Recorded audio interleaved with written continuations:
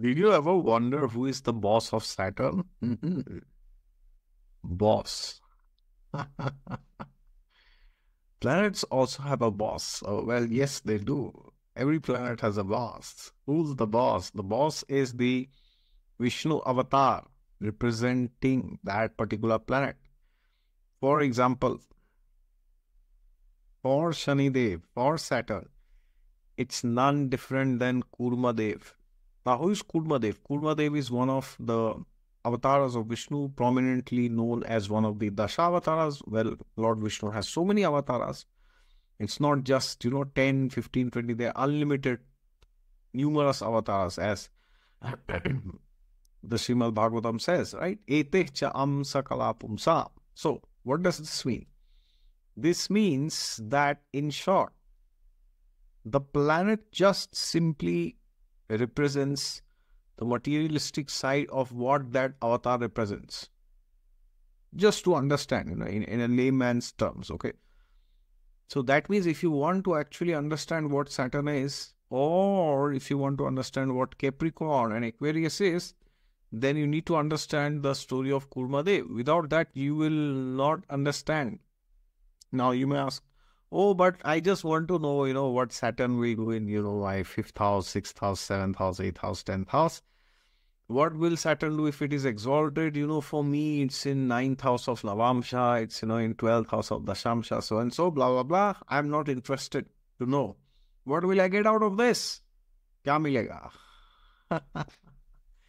That is very important for us to know, because if you don't have the motivation to understand what actually Saturn is, then what will happen? I'll give you my brutally honest opinion. You will see, suppose you have Saturn in the 10th house, you will see maybe 500 videos made by different YouTubers. Okay, Saturn in 10th house, this happens, that happens. Okay, but you will never, ever, ever be able to figure out what is it doing in your chart, because your chart is very specific.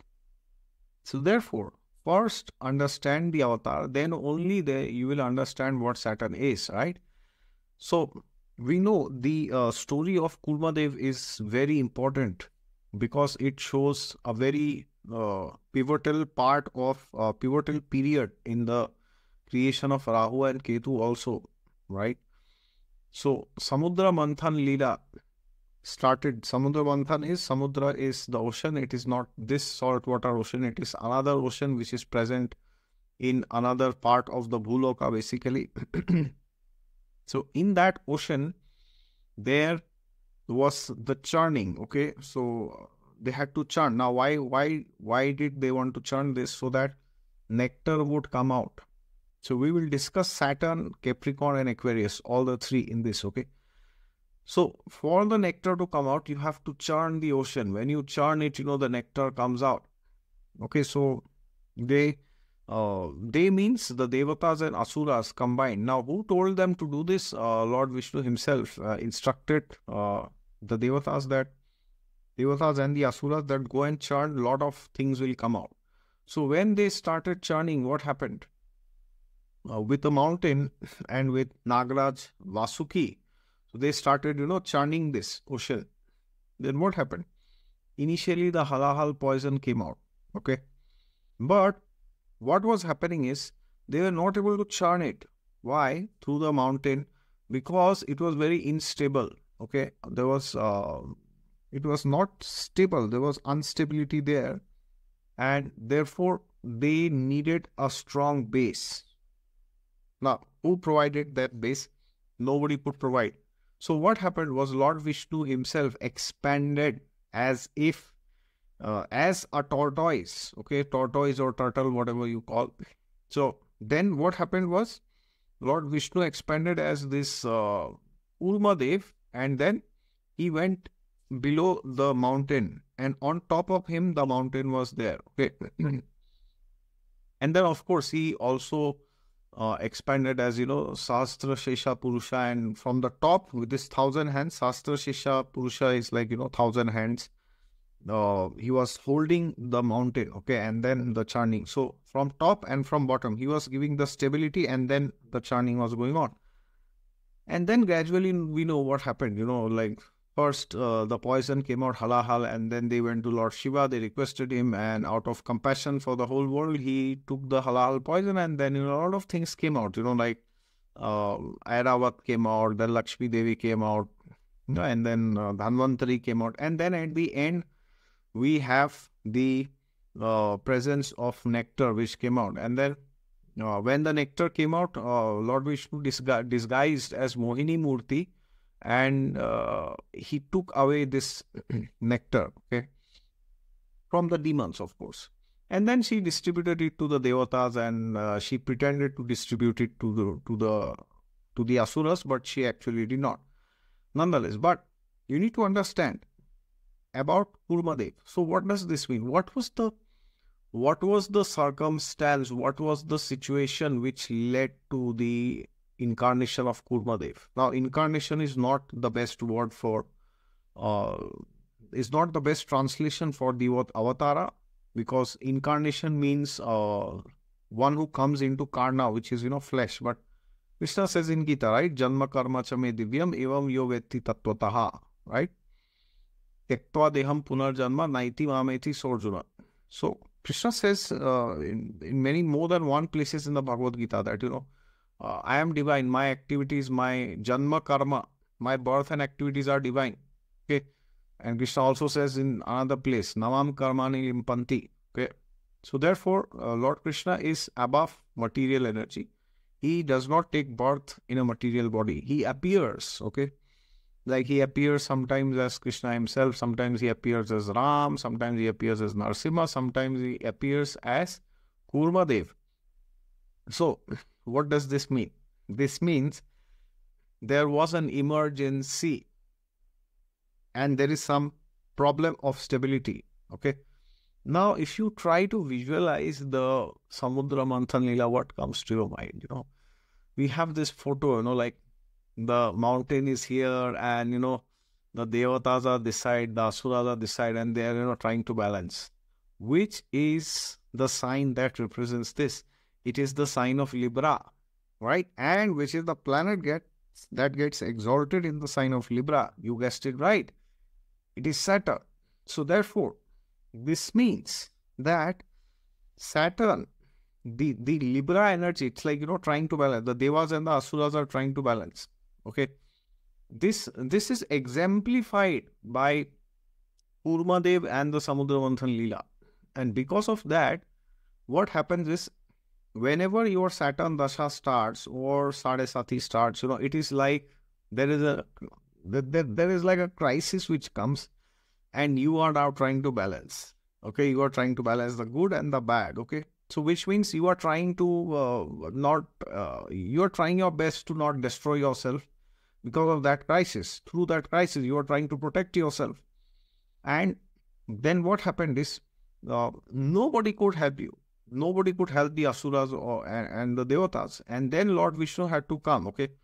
So therefore, if you are in Saturn, Antardasha, Mahadasha, or Sade Sati, or any, like Kantak Shani, Ashtam Shani, whatever, any difficult transit of Saturn or Dasha, or if you are not in Saturn Dasha, but your Saturn is badly placed in the horoscope, okay, then you should chant this mantra, Om Namo Narayanaya. This will help you, okay?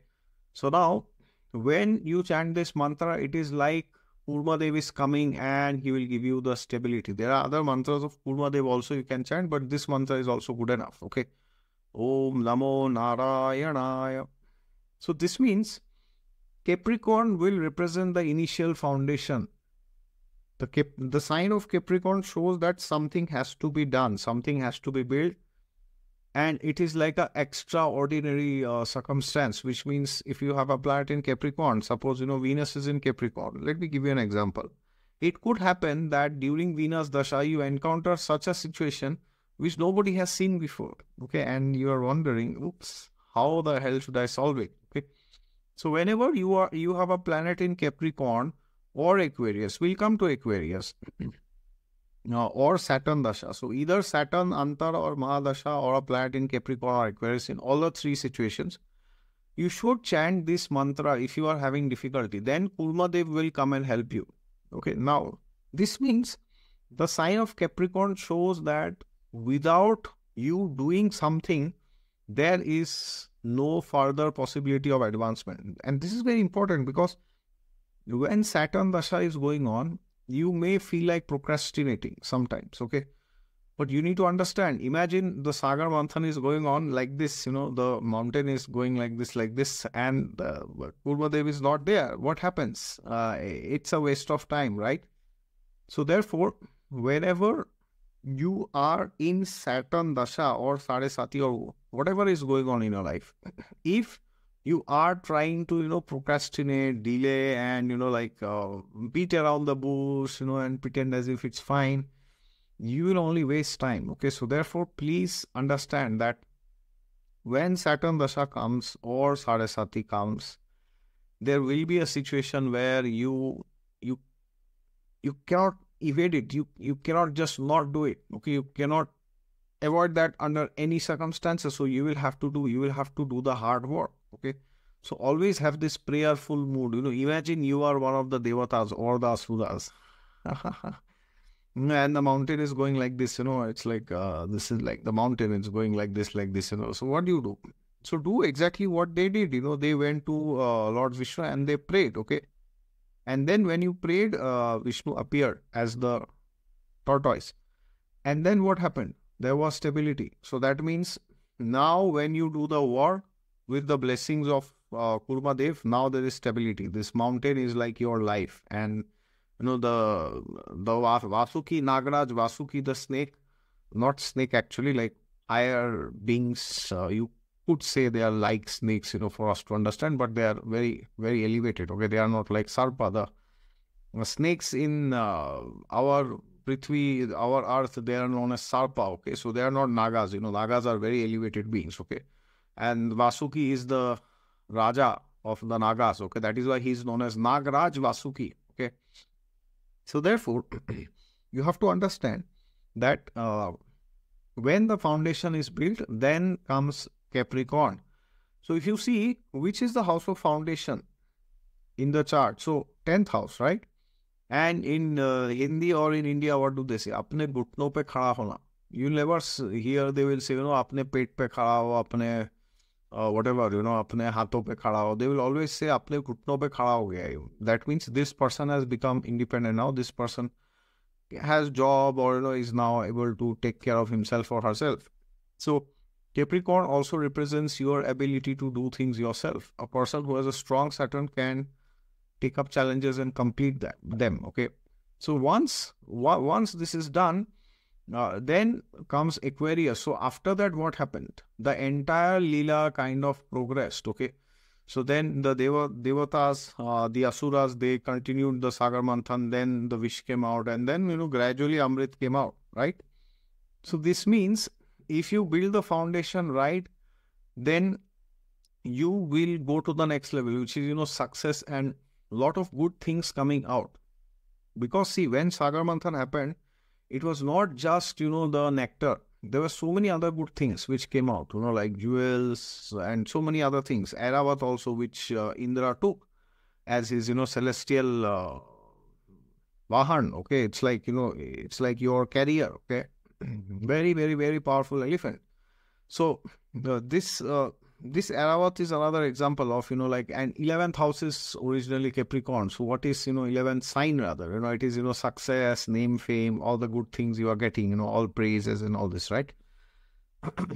So a planet in Aquarius may force you to work together in teams, okay? Otherwise, you may feel that, it's kind of not working, okay? So whenever Aquarius is involved, suppose you have any planet in Aquarius, you have to work in teams and you have to work for something bigger than yourself. This is very, very, very important. If you don't, then you will feel that, you are left out, okay, in life. So therefore, always work in a way that you can benefit yourself and also benefit others, okay? And then at the end, you get the nectar, and nectar is like something which makes you immortal, okay? So in your context, you can think of something like, you have a legacy, you have done something great, and, everybody remembers you. It's like you are not living anymore, but you are living through your legacy. It's like that. You are also Amar, okay? Of course, the word Amara does not mean immortal, Amara means one who stays till one manvantar. Okay, this is the meaning of Amara. And Chiranjeevi means one who stays till one day of Brahma. And Nitya are the ones who are like kind of living eternally. Okay. So nonetheless, we can think of Amara in our context as, leaving a great grand legacy behind, and nobody is able to forget us, right? For good or bad, primarily for good things. Okay. So therefore, please read more about this. Please read about Bali Maharaj. Please read more about, about Kurmadev. You can chant mantras related to Kurmadev. You can do worship. Unfortunately, not many temples are available in India for Kurmadev. But even if you can't find, please chant Om Namo Narayanaya. This will help you. All right. So I hope you got a good gist of what could happen if there are planets in Aquarius or Capricorn, and how you should approach this and what you should do when you have problems. And do not forget Libra, do not forget Aquarius, and do not forget Capricorn, right? So pray to Kurmadev to protect you when Saturn Dasha or any other Dasha comes, if that planet is in Capricorn or Aquarius. And especially if it's in Aquarius, think of everybody, okay? Just don't think of yourself, all right? Thank you so much. Please take care. Don't forget to subscribe to the channel. And for personalized consultations, the website is down below. Don't forget to hit the thumbs up if you enjoyed this. And God is there with you all the time. Just look to Him and you'll find Him for sure. Jai Siya Ram.